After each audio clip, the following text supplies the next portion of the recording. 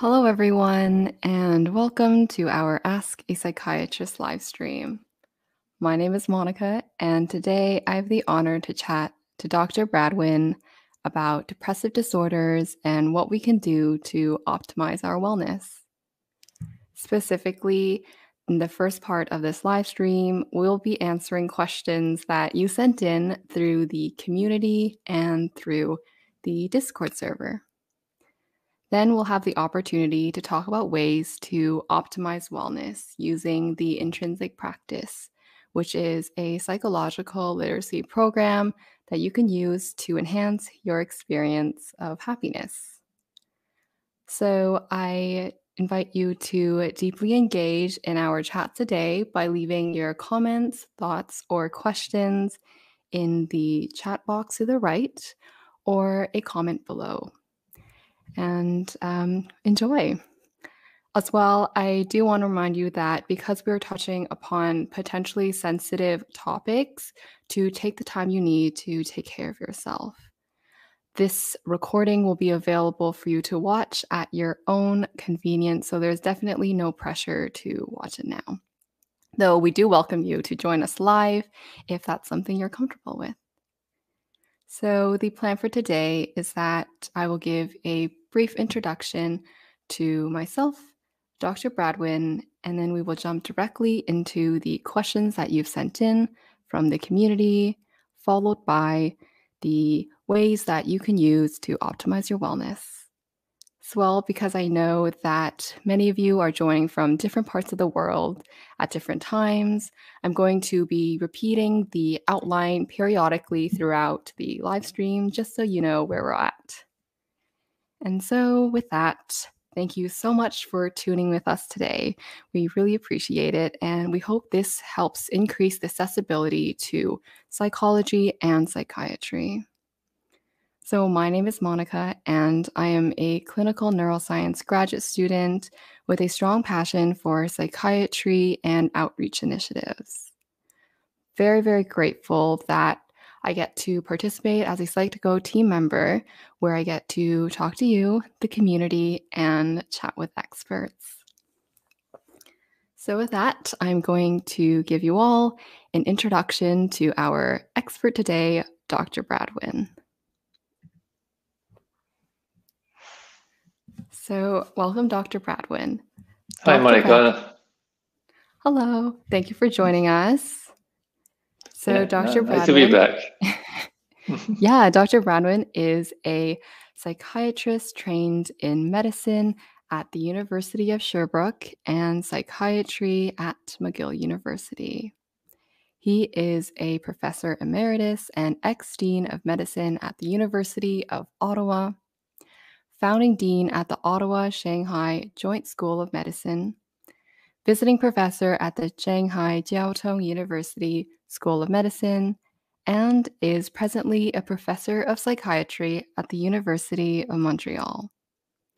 His work has been shared in over 350 educational media interventions, and his specialties are in psychotherapy, medical education, and psychiatry. So he truly brings expert advice to today's discussion. Psych2Go hopes to host more of these educational media interventions to make psychiatry and psychology accessible to all. Welcome, Dr. Bradwejn. Thank you. I'm glad to be back. Very, very happy that you're able to be back. I'm sure a lot of people enjoyed watching our last live stream about anxiety, which you can find on our channel. So I thought, let's just begin with a question that really puts this whole live stream about depression and depressive disorders into context. And this is actually the most commonly asked question on our YouTube community. So someone has asked us to provide an overview about some of the types of depressive disorders and the common signs to look out for. Okay, so the basic question is, what is depression? I think it's a good first question. Depression simply is when generally we feel low, everything is slow, everything is dark, everything is hard. So at the level of our body, we may not have much energy. We may not have much appetite. We can't sleep much. We may have also lots of aches and pains. And then emotionally, either it's empty, we feel sad, we may feel a lot of guilt and some irritability. In terms of our thoughts, sometimes we have difficulty concentrating, keeping attention, we think slow, and often we think in a very pessimistic way, even thinking that life is not worth it and thinking of hurting oneself and so on. And also behaviorally, we tend to isolate. We tend to not feel to do things, not want to do things, not meet people, isolate. And generally, our self-esteem is low. We don't feel very good. So overall, that is depression. It's also called major depression, major depressive disorder. It depends what the diagnostic systems that are used, but basically that's depression. So that's the experience of depression. And then there are different types of depression. So some that are just come, went, and go. So it's a major depression, one episode. They are some depression that tend to come back. So meaning that they last a few months, they're very painful, but things get better, things get normal. And then maybe a few months later, a few years later, another experience of depression. So these may be called recurrent depression. So meaning that they come back often. There's also a type of depression which is similar to major depression, but not that intense, but always there. So it's a depression that is milder, always there. And so sometimes it's called dysthymia or persistent depressive disorder. So it's not like a down and then back up and normal again. It's always a bit down, always a bit having to push oneself to feel good. So it's always there. So it's a persistent type of depression. And then another type, which is very important to see the difference, is that a combination of major depression, so when everything is low, dark, slow, but then with episodes that everything is the opposite. Everything is high, everything is bright, everything is good. So for example, the opposite of being tired, lots of energy, the opposite of being sad, being euphoric, feeling on top of the world. The mind goes very, very, very quick, doing a lot of things, often socializing a lot, spending a lot of money. That's called hypomania or mania. And in combination with major depression, the low and the high, that's when you hear about bipolar disorder, basically bipolar disorder. It's a bit of a different type. Oh, wow. That's really useful to know. I think a nice follow-up question is that once people notices these signs of having trouble sleeping, low mood, and things that are typically associated with depression, how would you recommend someone to prevent this from spiraling or getting any worse? Yes, well, the usual is to seek professional help to at least get a good evaluation to make sure that it is depression and to understand how it became depression. Why? In myself, why am I depressed? So then with a good evaluation, it's possible to determine, do I have a family history? Does depression run in the family? Or is it depression plus bipolar illness? That's important to know. So is it also because of some of my psychological habits? Does that contribute to it? Have I tended to isolate myself? That would contribute to it. So a good evaluation would determine partly the cause, so the biological cause, the psychological cause, and the social cause, and confirm the diagnosis. So that's the first thing to do. So then, based on that, a good treatment plan can be devised. Because a good treatment plan, and there are very good treatments, many work very well, but it has to be tailored to each individual. So that's why a good evaluation is the key to get a good treatment plan. Right. And for those looking to seek that professional treatment plan, who do they typically go to? Are they therapists, psychologists, psychiatrists? Do you mind breaking that down a little further for our younger audience members who may not know? Yes, well, at first, it may be any primary care professional, often family physician, or sometime at school. It could be health services, student services to get that first evaluation.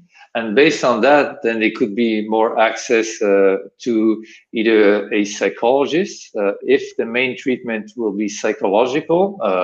It could be also the family physician with a psychologist if there needs to be medication, if there needs to, in addition to psychological treatment. Sometimes the diagnosis is not clear, or treatment has been suggested but doesn't work quite as well as expected. So there may be a need for a consultation with an evaluation with a psychiatrist. So go deeper into what may be the diagnosis, the causes, and more suggestions for treatment. So it's a continuum. But first, reach out is to reach out if it's at school, student services, primary care system, some mental health community centers, depending also where one lives and how care is organized. But it's to reach out, and then eventually, there can be access to the proper help and eventually more specialized help if necessary. Great, that's very useful. There's another point too, that if one feels so bad that everything is so dark, everything is so painful, that life doesn't even feel worth it anymore, and having ideas of death, ideas of hurting oneself, ideas of suicide, then any emergency room, or in some places there are some crisis lines by phone, that can be reached. Sometimes there's a system with a mobile crisis team, or the emergency room, because then there could be right away good evaluation and a good access to services, because it's serious. It's serious. It's like having any other medical problem. That may be very intense, very acute, have to get the care right away. Yeah, it's very good to speak to the importance of reaching out as soon as one notices some signs that can become quite distressing. But I do know that many people who commented in the community said that it's quite difficult to get that courage or even have that access to care. And so what are your thoughts or advice for that, for people who can not necessarily reach out? Yes, well, you're quite right, because part of the experience of depression is losing hope, right? Feeling hopeless, feeling helpless, feeling that things won't work out, not having trust, and not having much energy sometimes to do things. So it's very hard to reach out. But that's at a time where, at minimum, call a friend, call a family member. If you're a student, just go to the school health center, or sometime to employee health. Reach out. That's I know it's hard, but that effort is really necessary, because there's no hope when we're depressed. So we don't even think about things that may be able to get better, that there are some good treatments, that things could go well. There's a loss of perspective, that things were well and they get well again, because it's the moment, and it's painful, and it's dark. So it's to have a bit of hope, have a bit of trust, and reach out. For sure. Yeah, hope is a really, really big part of it. And on that topic of kind of factors that can improve depressive symptoms or factors that can hurt it, would you like to talk about the kind of beneficial things to do, or personality, or like attitudes to have, versus the not so beneficial ones that can extend the experience of depression? Yes. So during a depression, so we're talking more about treatment, right? Treatment, because it's serious. it's painful and something needs to be done. So in the same way that we may understand depression and the various subtypes of depressions as a biopsychosocial, suffering issue, right? There may be some biology, the way our body functions, our brain. There may be some genetics, some psychological ways that we have that may not be very conducive to feeling well, and social isolation.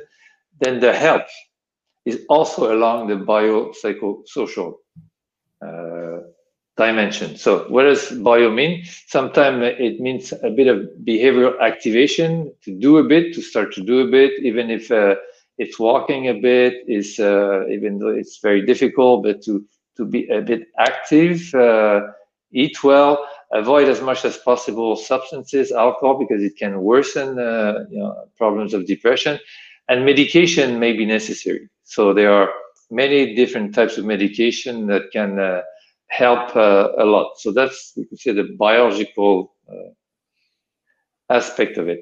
Psychologically, there are therapies that have been shown to work very well, to be efficacious. So we talk about cognitive behavior therapy for depression that can work very well. So modifying thoughts, the dark thoughts, but also some of the behavior and also the emotions.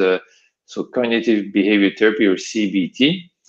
There's a form also of therapy that is based on life transitions and relationships called interpersonal therapy, IPT. This is also a very good technique.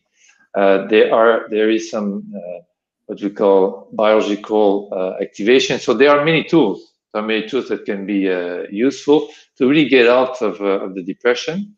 The social aspect of it, biopsychosocial, the social aspect of it is very important, because when we suffer from depression, or even from anxiety, there's a tendency to do less socially.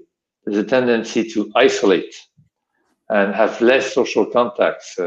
That in itself becomes a problem, because it's like a deprivation. So it causes harm to be alone and not to connect with people we like and people we feel good with. So that social isolation has to be reversed, in a sense, to reach out, to do more. That's part of the treatment. That's part of treatment, because social contacts, social activities, network, it not only feeds wellness, but it can also help during recovery, biopsychosocial. So the whole thing, it's a whole package really of interventions that can be used and done to get out of depression. Yeah, that's definitely very good to know, the vast array of tools that are available. And on that topic of treatments, are there any specific kinds or combinations that typically you would recommend someone to seek out, or do you think that people should just be open to whichever their practitioner recommends? Well, to be open to whatever the science has shown, whatever we know works.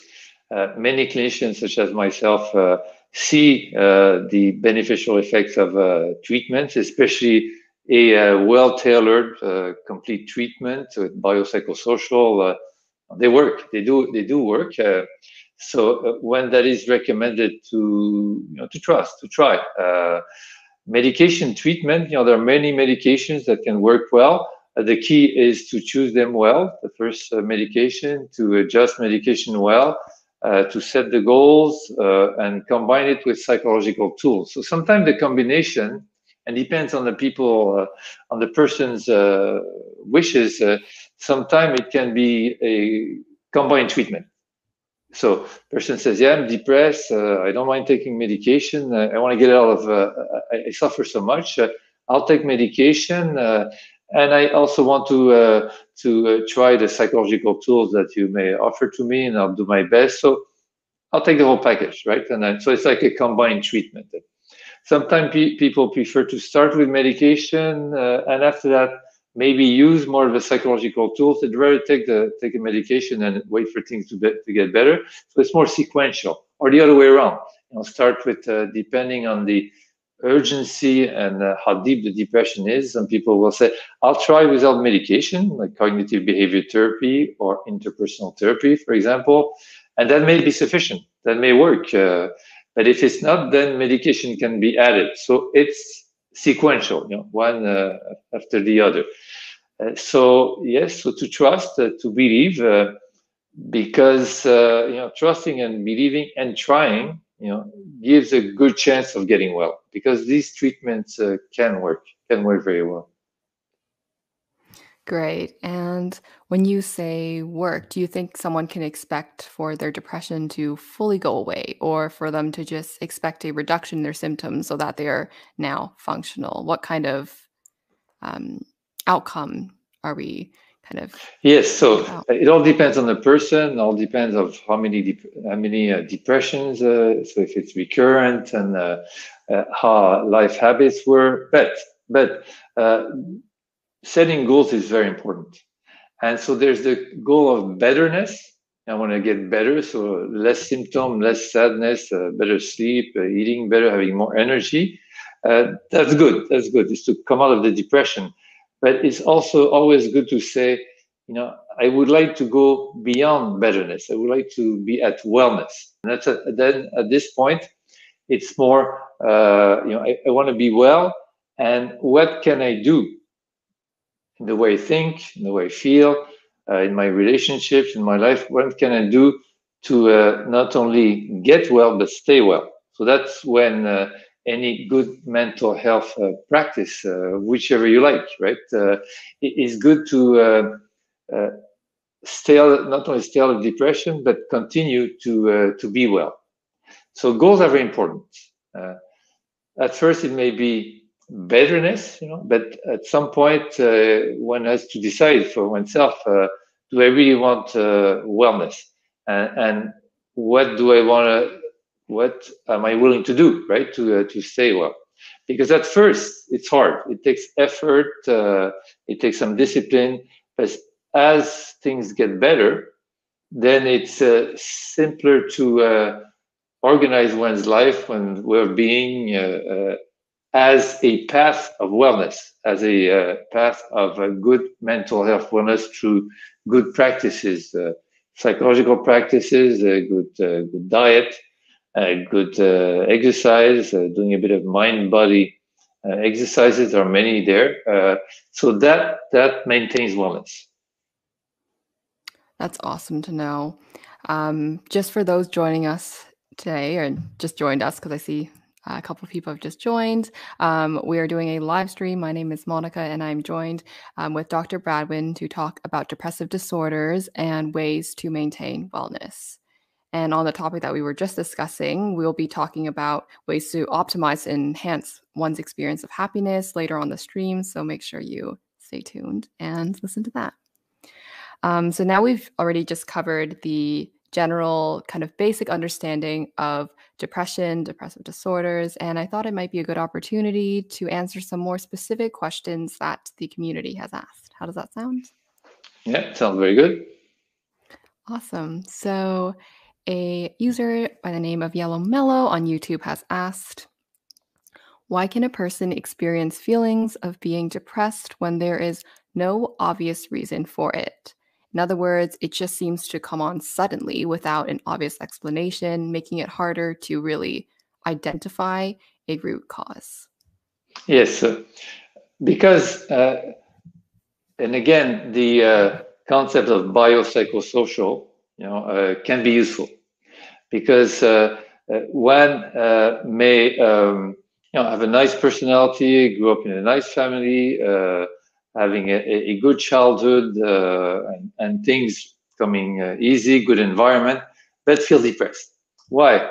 Because there can be a predisposition, or it can be a biological vulnerability or sensitivity that can lead to depression with no obvious causes or triggers or traumas and so on.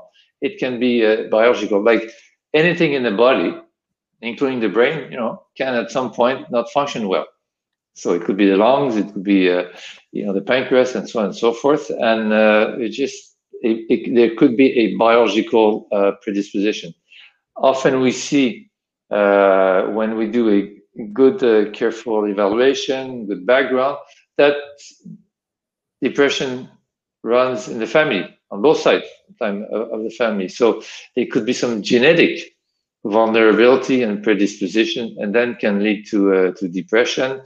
And obviously, if on top of that, there may be a difficult childhood, there could be difficult circumstances, poor lifestyle, use of too much alcohol, substances, then it can make that biological predisposition or vulnerability worse. But a person can lead a very good and healthy life and still get into episodes of depression. Yeah, that's very interesting. You mentioned the biological component, and while interacting with the Psych2Go community, I noticed many of the users were curious as to know what exactly are these biological components. Would you like to go into perhaps a little more depth? Yes. So basically, is regions of the brain. So the emotional region of the brain, even the more thinking region of the brain, but also the what we call the regular function region of the brain. So that body energy, sleep regulation, appetite, and so on, they can be a dysregulation. It can just not work as well. There are many hypotheses and some scientific evidence that in these regions, and we speak, it's very complex. The brain is extremely complex. So, but they are what we call neurotransmitter networks, right? The way they work together, dysfunction, and then can lead to these low mood, dark mood, and thoughts, and so on. What are neurotransmitters? Well, the way the brain functions, roughly, is that there are millions of nerves that communicate with each other. So, and that's how we live. That's what we live with what we experience, what we see, what we think, how we move, and everything.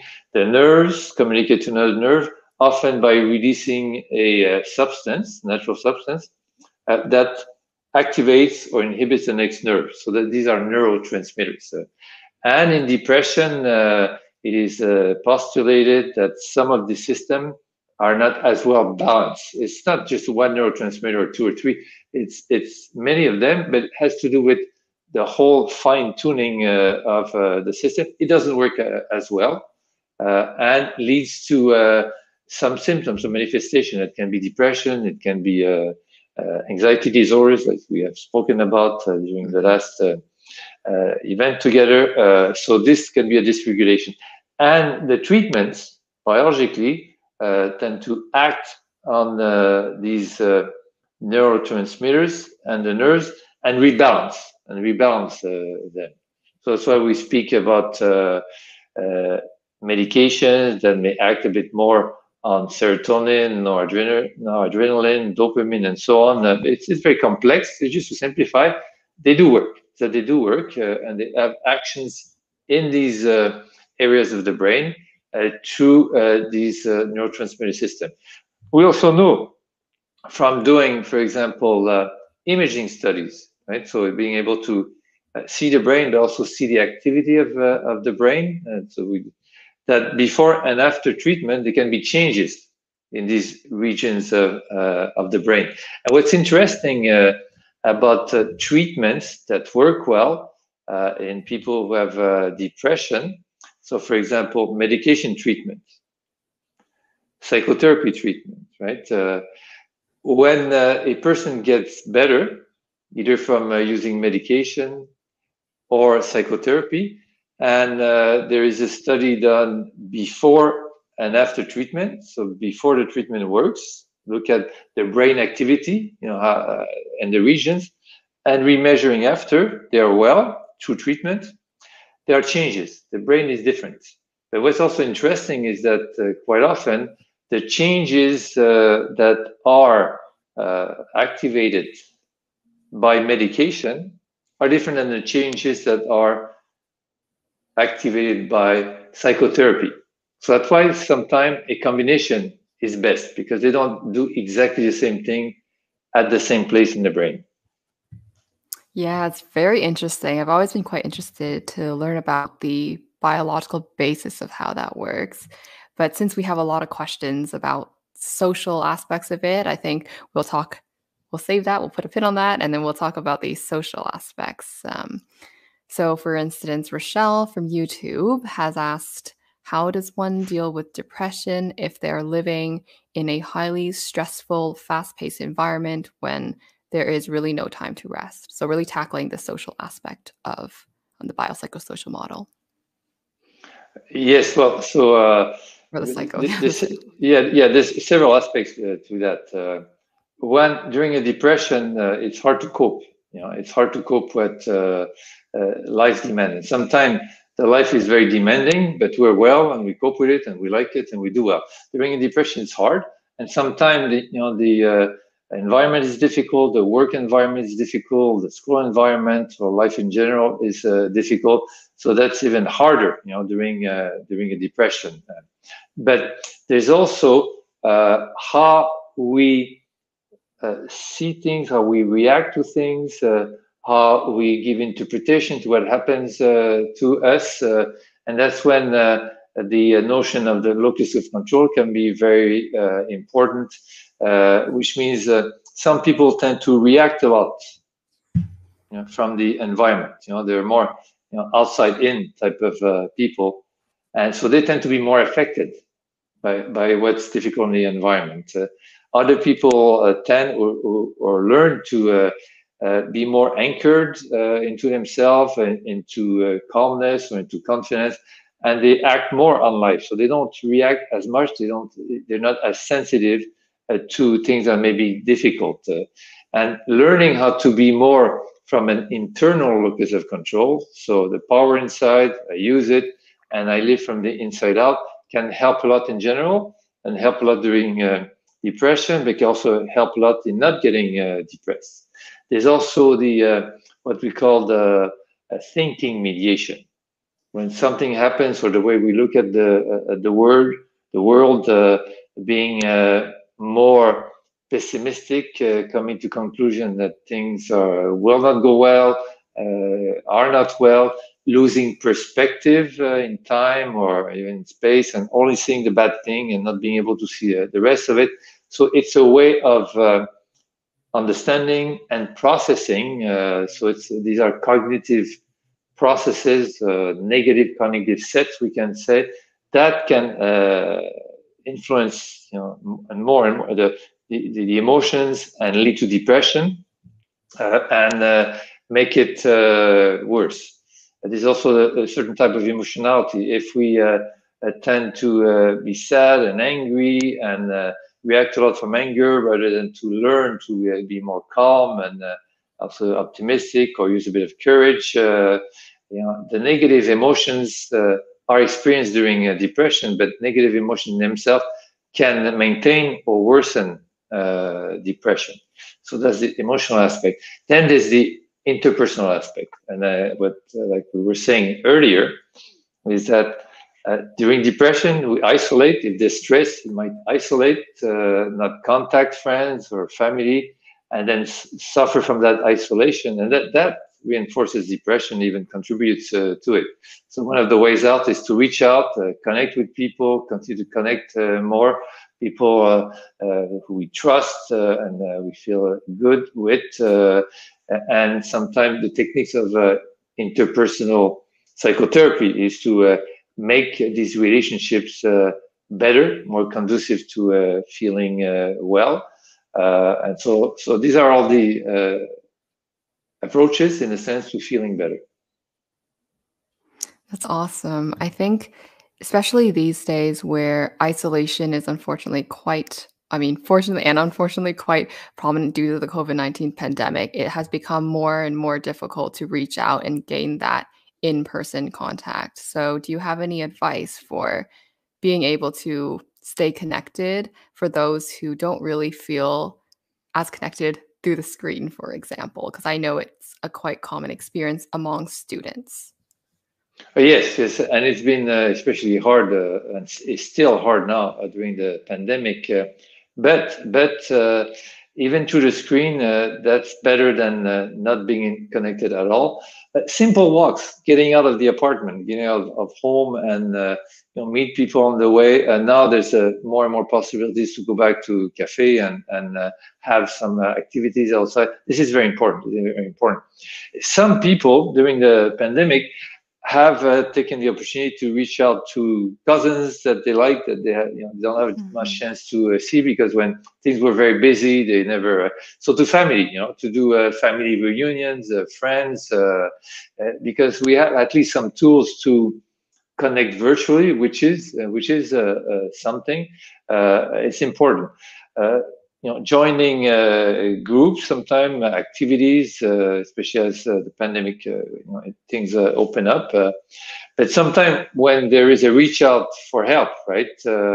Part of the help will be some group activities. So, because the psychotherapy could also be in group psychotherapy, group CBT, for example, that can be helpful. But good social contact, more social contacts, that will help during a depression.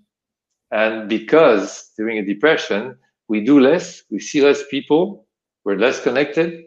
And that in itself becomes a problem, contributes to the depression, because it's a deprivation, in a sense, of social contacts. Yeah, that's very good to reinforce the main idea that any contact, even through the screen, is better than just kind of closing in on oneself, I think. Yes, yes. That being the message. And yeah, so that is essentially one of the main 3 questions that we've received from the community about depression, really focused on one's own experience. We also have questions that were focused more on how a person can help their friend, for instance. So before we go into those, I just wanted to give another recap of what we've covered for those that just joined in. So we've talked about depression overall. We've covered questions about that. Then we talked about more specific questions sent from the community about the experience of depression. We are going to then talk about the ways that one can support a friend or a family member who's experienced depression. And then finally, we're going to talk about ways to optimize wellness and questions sent in from the chat. So if you haven't gotten a chance, be sure to send questions in the chat and we will get to it.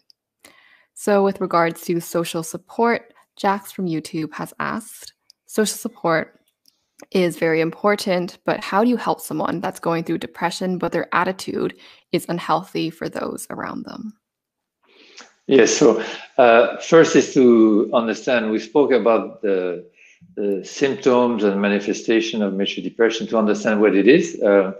And if you suspect that your friend or family member may be experiencing depression, well, it's again to reach out, not to be too pushy in a sense, but just to reach out to see what the problem may be, ask how one can help, try maybe to encourage more connection. But then it comes at some point where, it could be serious, and it could be urgent.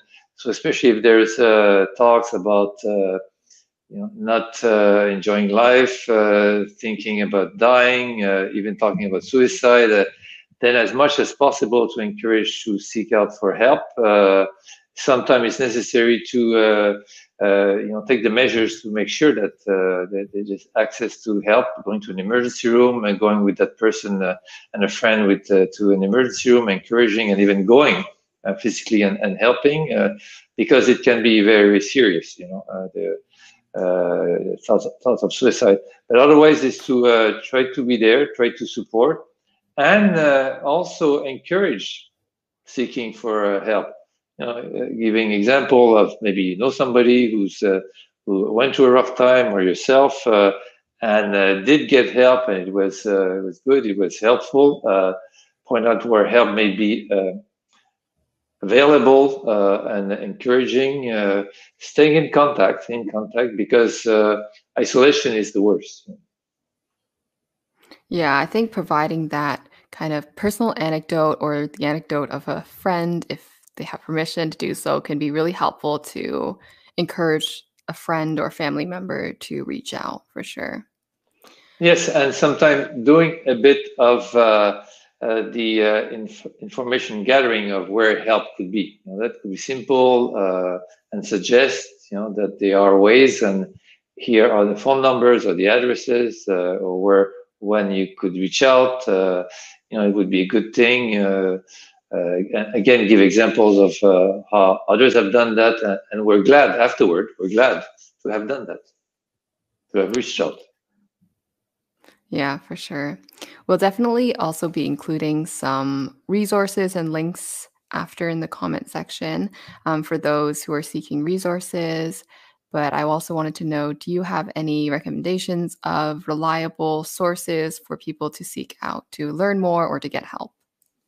Yeah, well, it depends where one lives. In many jurisdictions, there are access points. So some even official government, websites that say, if you're in crisis, call 811, or there may be a crisis line, or there may be a crisis line, a crisis team to help out. Where the emergency rooms may be, reach out to a family physician, walk-in clinics, any of that. It's often as simple as Googling. I live in such city. Services for depression, suicide prevention, anything, and that can lead to the organized healthcare system. And in some places, quite well organized, depending on the city and the jurisdiction. So that's the first thing to do. Logistically, it could be quite difficult for minors, like to kind of reach out, right, without parental permission and under very difficult circumstances where their parents might not be supportive or validating their feelings of depression. What kind of that's when at school. That's when at school often there may be a psychologist, nurse, or just a service at school. Tell the teacher. In many places, there's been a lot of sensitization and information about mental health and mental health problem. Tell a teacher, tell a friend, and who may be able to help. So that will be the way to do it. Of course, walking into an emergency room, that's possible. It's not often that feasible for a young person. So it's basically teacher, friends, if parents are not sensitive enough to understand or may not quite know what to do, reach out at school. That's it's often a first good way of accessing help. Yeah, thank you. I think this leads in quite well to the idea of using the resources you can, whether that's online or your friends or your family, to promote wellness. So I do want to shift this conversation to questions that we've received from the community and then eventually the intrinsic practice on what one can do to really promote that experience of happiness. And so the first question that we've received is that what, apart from things like you mentioned, CBT, medications, what are some complementary medicine techniques for treating or maintaining wellness?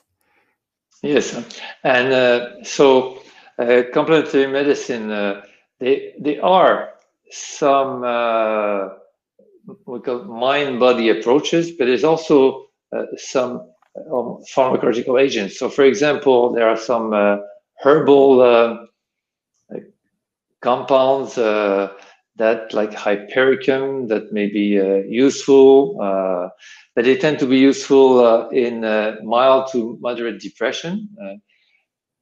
A mind-body practices can help, especially when it's a complement to treatment, or when we don't feel so good, but it's not so so intense. So we talk about even yoga, qigong, tai chi.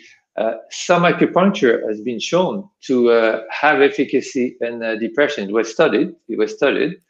So all of these approaches can be useful, but it comes to a point that even if these approaches are used, and especially if depression is more than mild but moderate to severe, then the medication combination with techniques like such as cognitive behavior therapy or interpersonal therapy should be considered. We did some studies, for example, with the use of mindfulness, right, in different conditions. It can help, but typically it's not as effective as cognitive behavior therapy, for example. So it can be helpful, but would not be a first-line treatment. Other things that are important is what we call behavioral activation. Simple things such as trying to get up in the morning, walk, do a bit of exercise, especially early in the morning.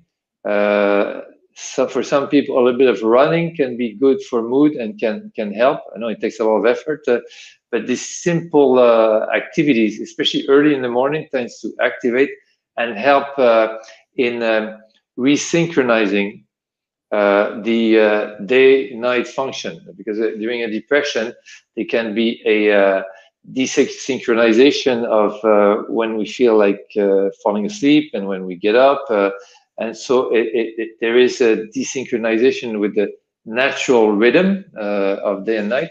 So having a bit of activity in the morning, some exercise can help to resynchronize and eventually get back into a better rhythm and also better mood. Yeah, so I think the key point is just really to stay active even when it becomes quite difficult, because I know a cardinal or common symptom of depression is like anhedonia, right? So there's less there's less pleasure in like day-to-day activities, and so it becomes really hard. And then it kind of, I think, is a reinforcing cycle almost if they don't want to go out or take a walk or do simple things, and then it kind of perpetuates that cycle of just, yeah. And so on that topic of promoting wellness, a person, Eliana from Discord, has asked about how can you kind of boost one's self-esteem, self-confidence, self-worth to maintain wellness? Yes, so that's a very good question. And it's part of self-knowledge and, in a sense, self-work. So what does self-knowledge mean? Well, self-knowledge means knowing ourselves and the way our body functions, our body sensations. It involves also knowing what emotions are, the difference between negative and positive emotions, and how to cultivate more the positive emotions and let go of the negative ones. It involves knowing how to think logically, how to think in a balanced way, optimistically, with perspective. So it involves doing more things rather than avoiding and isolating. And then there are also what we call self-concepts. So what is a self-concept? Self-concept is like a hypothesis or an idea about ourselves, about how good we may be, about how bad we may be, about how complete, incomplete. So it could be, I'm not worth of affection. I'm not worthy of love. I'm inferior. I'm incomplete. I don't have security. So these are what we call notions or self-concept. And through some work, these can be understood because often they are like programs that work automatically in the background, being unconscious, but can determine our experience of life in relationships, in what we do, and the way we see the world and see ourselves. And it can be quite diminishing or inhibitory, and can lead to depression or to nervousness. So understanding ourselves at all these levels and understanding the self-concept, self-hypothesis, we can then modify them. We can modify them to some affirmation, to acting differently in situations, to questioning ourselves adopting a better self-concept, it is doable. So that's part of a therapy also. Yeah, I really like the idea of making a hypothesis of oneself, preferably to test whether, to affirm one's, hopefully, self-esteem and improve that aspect. Yeah, and some simple tools, maybe also starting with sentences, I am or I am not, right? So it could be I am worthy, or I am unworthy, or I will feel love if I do this, right? So that starts to, with this simple sentence, we start to see how we really operate and whether we may see ourselves lower than what we are. Because very simply, all of us human beings, at birth, we are a full human being. In a sense, we're complete, and we have all the potential to be a full, well-functioning, and happy human being. So we are all equal on that sense.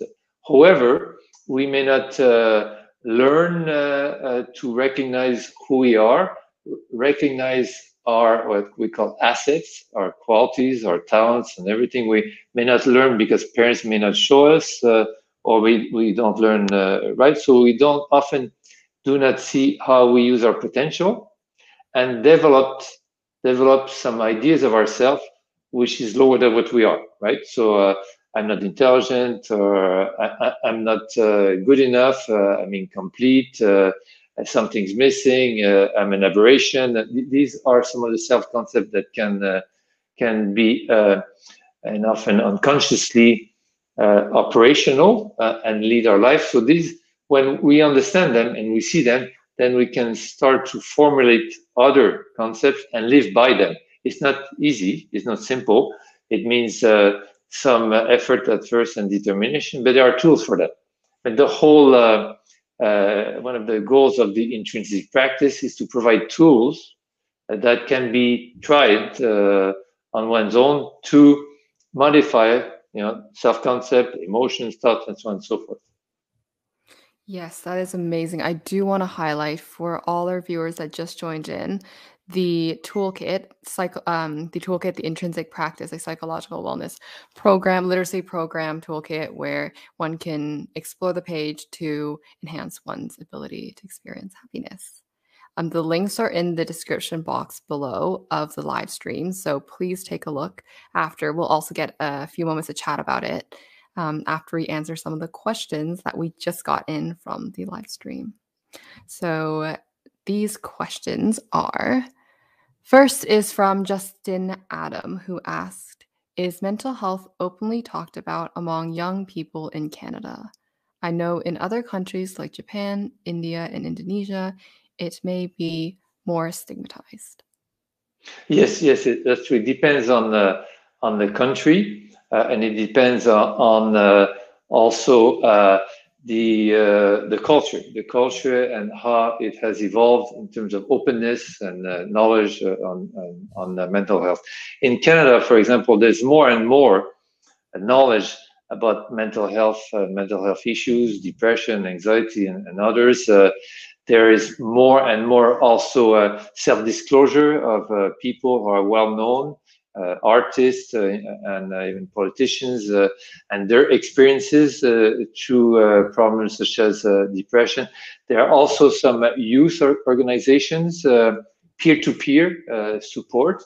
There's some groups like YouthNet, which are really suicide intervention and help by young people who do peer support, sensitization, and more acceptance that depression is a problem. It's a human problem that is important, like any other problem may be important.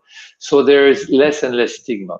But it's true. It is true that it varies from one culture to another. Recently, I've done work in China, in Shanghai, and we see there that the government makes mental health problems as an important problem. So it's part of the 5-year plan. So there's more and more sensitization to the need to have support and intervene and have also good primary care systems to address some of the mental health needs in that country, in that culture. So most countries are going more and more towards openness and less stigma, less of a negative perception of mental illness, mental health problems. So it's getting there, but it's important to do more activities like we do to make it simple and make it acceptable and do away with the stigma. Thank you for answering that question. We've actually just got a bunch in right now, so we'll keep the rest pretty brief, but hopefully comprehensive. Jiao Scorpy has asked, so do you recommend to kind of force yourself to do activities even when you don't want to in a depressive episode? Well, forcing is a big word because it's hard to do activities when we're depressed, but starting to do a bit more every day, understanding that some activities, moving, something every day, going out, even walking, connecting. So that's called some behavioral activation. Yes, will be useful, but it's more important to do it stepwise in a gentle fashion than just pushing and pushing and pushing, because that would put too much stress. But planning in the morning, I do a bit of 5 minutes of stretching. I try to go out. I try to walk. I try to connect, do it gently and add more and more and more. Yes, because you want to activate. It's also good for the brain to be activated, the body, but also connecting. Right. So through activities, going out, speaking to people, seeing people, walking around, for example, that can be helpful. So understanding that it will be helpful and add a bit more every day or every week and do more. Awesome. So one final question from the community, live chat that is from Ahmed, who has asked that they stopped their medication and they're starting to get some side effects. So why is it that their medication stopped working after it worked in the original? And why did it get better after they stopped medication, even though they should have stayed depressed? That is their question. Yes, so it's hard to answer a question just globally like this, but medication can be very useful. It has to be well tailored and well adjusted, and sometimes it has to be the right fit also. That's why there are many medications, and then being systematic about using them is important. But if it's medication for one episode of depression, right?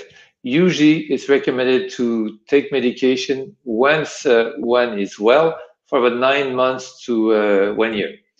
If it's for recurrent episodes of depression, meaning somebody has experienced 1, 2, 3 episodes, then medication may be needed on the long run. So then it's a question of choosing the right medication at the right dose and adjusting it according to tolerance or side effects, maybe shifting to another one if it's not the good balance between the good effect and the side effects. Other rules that quite often it's good to start low, go slow. I mean, low dose, but know that there's going to be a dose range to reach to have more chance to feel well, to the medication to its maximum effect.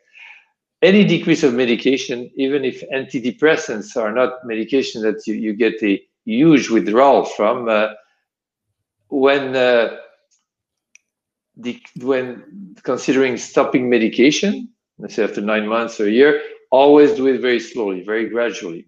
So even every 2 weeks, decreasing the dose a bit, and even if it's done over a few months, slower is better to decrease medication, antidepressants. Thank you for answering the questions that were sent in from the live chat, and thank you so much for asking those questions. With that, I really wanted to finally shift to our last part of the live stream, focusing on the value that the intrinsic practice can bring to enhance your experience of happiness. So just as a recap, for those that just joined us, we talked about questions regarding depression in general, more specific experiences of depression within oneself, what you can do to help others. Then we talked about questions that were sent in to the live chat as this stream was happening. I just also wanted to remind everyone that this will be available after our stream, so you can watch it at any time at your convenience. And with that, let's talk a little bit about the intrinsic practice, which viewers can find linked in the description box below. Be sure to visit theintrinsicpractice.com, follow them on LinkedIn, Instagram, all the links are below. So would you like to tell us about the intrinsic practice and some of the steps that one can take to start this program, and what can they expect? Yes, with pleasure. So the intrinsic practice is an online program that is free, so it's public service type of program, free, freely accessible. It's basically a program or like a course to feel well, to be well, and to feel better in terms of one's mental health. It is not a treatment. It's not a treatment, so it's not a treatment for depression. But originally, the intent to develop it was to help people who had gone through a depression, felt better in a sense. They had no more of the symptoms, but wanted to think more about not treatment, but wellness and maintenance of wellness. So we thought, let's now give up the medical model, which treats illness and symptoms, and let's get more into a wellness model. So, and develop tools to help a person who was depressed or had an anxiety problem, taking medication or therapy, and say, now I want to think about wellness. So this is a good program to want to enhance wellness. Now, during depression, it could also be useful with one's physician or therapist to consider accessing some of the tools, because the tools that are in the intrinsic practice are derived from psychology, neuroscience, psychiatry, such as cognitive tools or emotional tools and so on. So they can also be used as tools in themselves in the context of a toolkit.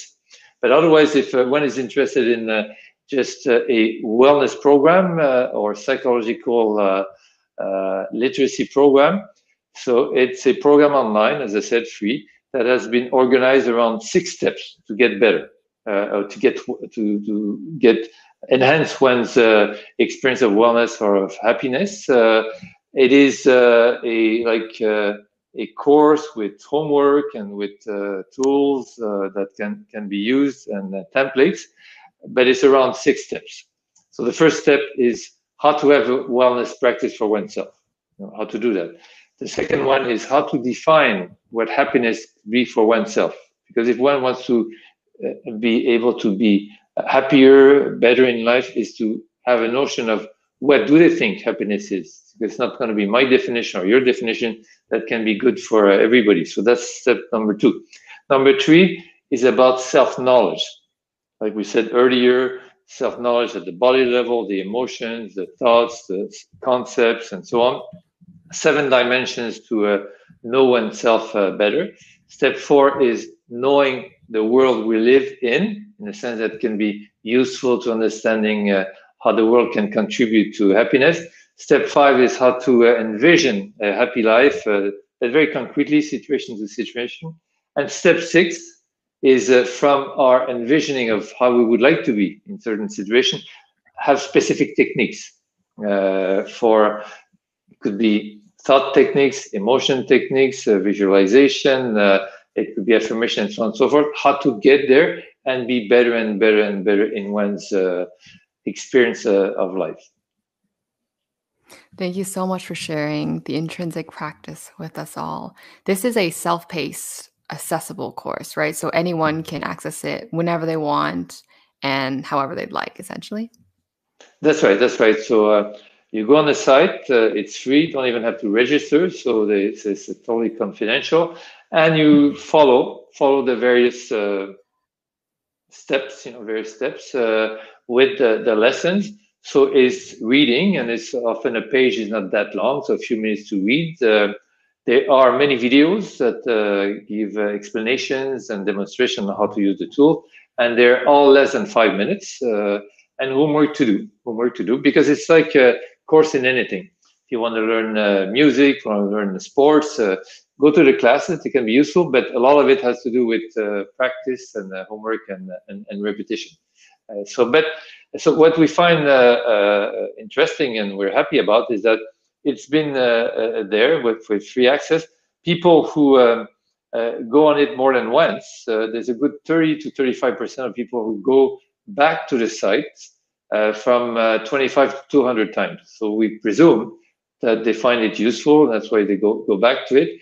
And age ranges of access to the site are the 18 to 24, 24 to 34 in the majority. So young people find it, I guess, they find it useful because they go back to it frequently. That's amazing. Perhaps we can do some sort of session on Discord, which is discord.gg/psych2go, where we can kind of answer questions that people might have about each step. And we can discuss this further to see how one can really integrate IP into their day-to-day life.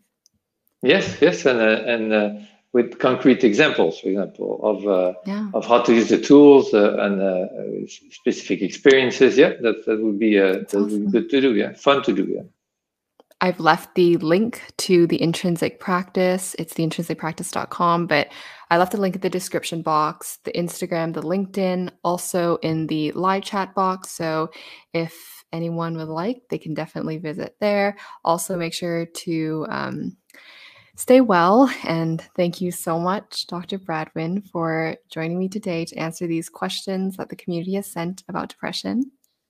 Well, thank you, Monica. Thank you, Psych2Go, and thank you, all of you who have been at this session. I'm very grateful. Thank you very much, and good luck, everyone. Thank you so much. Yes, thank you to Cindy. Thank you to the whole Psych2Go team. And of course, thank you to our viewers for joining us today. Together, we can all make psychiatry accessible to all. So have a nice day and make sure to visit the Intrinsic Practice and all the links in the description box below.